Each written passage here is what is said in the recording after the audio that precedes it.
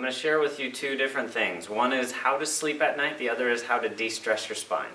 First of all, I want to show you how to de-stress your spine. What you'll do is you take a bath towel, you'll fold it in half like this. And then you'll take it and fold it into little rectangles. Okay, so fold it so it's about 6 inches or 5 inches across. And then you get it at about 3 or 4 folds, and you're going to try this. The excess goes under your hips and legs. This part goes under the small of your back. Go ahead and lift up your hip.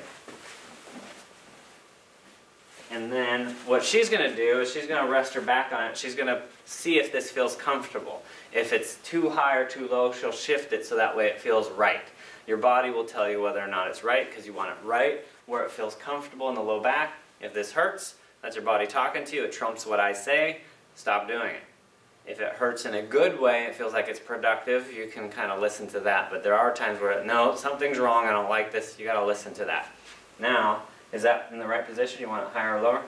Perfect. Perfect. So if she would have said, no, I don't feel it's not doing anything, we would have taken it out, folded it into a bigger fold so that way it's putting more pressure. So for this passive traction, the goal is to actually make a difference in the spine, to actually traction the spine. And for her neck, I'm going to have her lift her head up, and this one, instead of folding, I roll it. So you can see that it was folded in half lengthwise, and then I started to roll it. And you want to have it enough of a height that it doesn't take her head off the table, but it does put traction into the cervical spine. And then you'll push it down towards the shoulders. So go ahead and lift your head. Go ahead and let your head back. You can see that that's in the correct position because it's snug up against the shoulders and it's not pushing on the atlas or the skull. Does that feel comfortable? It's a little too big. Too big. So for her, for passive traction, we want to take it out, and what she'll do is she'll unroll it and then try it again. Is that right? Mm-hmm. Good. And you'll notice the excess goes upward, and so it goes above the head. One of the things that you can do for this to help you in the beginning is do it for about 5 minutes. Once you get in a routine, you can go up to 15 or 20. The time of day that I recommend is at night. So once you get home from work or school, you go home, and instead of doing chores or doing your busy work around the house and just staying, in the zone, I recommend you come out of it and you relax your body. Just the fact that you would relax your body helps you. Also, de-stressing your spine can give you a second to catch back up and allow your body to self-correct, because it takes the tension and the stress out of your spine and starts to relax. Plus it helps with what I call plastic deformation, which is changing the spine. So when your spine is crooked or twisted and you've got anterior head carriage where your head's forward, or worse, a reverse cervical curve where your neck's going in the wrong direction, you put a rolled towel on your neck to try and change that because it takes pressure off your brainstem and your spinal cord. So this is actually making a change right now. Now I want to explain to you how to sleep. So instead of sleeping with this folded towel under your back, you're going to take that out, because you don't want to sleep with this like this, and you want to put a pillow on your knees. I would just take the regular pillow that you use, or a small one like this, or you can take 2 pillows, put it on your knees, and it should feel right.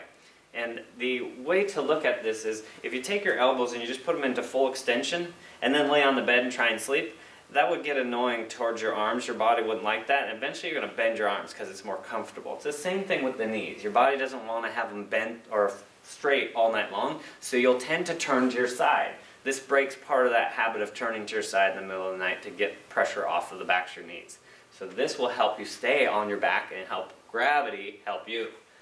This is not how you want to sleep with this rolled towel in the traction level, or in the passive traction level. You want to take this and unroll it a little bit, so that way it's comfortable enough that it feels right and that you can sleep the whole night that way.